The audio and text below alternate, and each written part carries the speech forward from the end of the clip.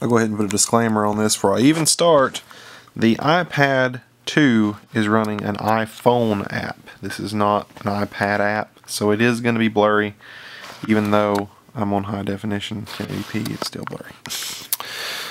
This is the iPad 2 GSM or AT&T model, running iOS 5.1 with the A5 1GHz processor and 512 or 503 after whatever deductions for system memory, I guess. 503 megabytes of RAM, 512 is what it comes with. This is a benchmark test.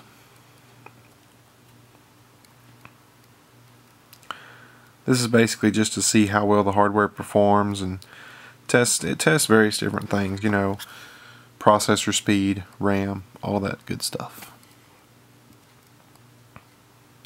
I actually seen something on a website earlier today saying that the iPad 3, or whatever they're going to call it, someone had actually done a benchmark on it. I don't know how they got it already, because it isn't even out yet. I mean, as of making this video, it's Thursday morning, so we got a 767 on the score for the iPad 2, and then this is just kind of gives you a little bit more information about it. I don't really know what half of this means, so I'm not going to really pay any attention.